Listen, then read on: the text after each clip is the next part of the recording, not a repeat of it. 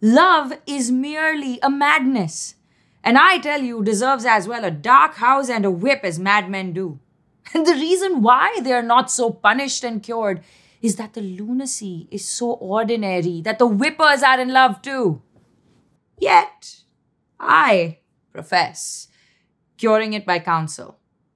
and in this manner. He was to imagine me his love, his mistress,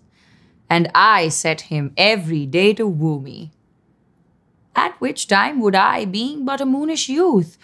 grieve, be effeminate, changeable, longing and liking, proud, fantastical, apish, shallow, inconstant, full of tears, full of smiles, for every passion something, and for no passion truly anything, as boys and women are, for the most part, cattle of this colour, would now like him, now loathe him, then entertain him, then forswear him,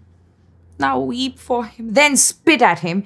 that I drove my suitor from his mad humour of love to a living humour of madness, which was to forswear the full stream of the world and live in a nook, merely monastic, and thus I cured him. And in this way will I take upon me to wash your liver as clean as a sound sheep's heart, that there shall not be one spot of love in it. I would cure you, if you would but call me Rosalind, and come every day to my court and woo me.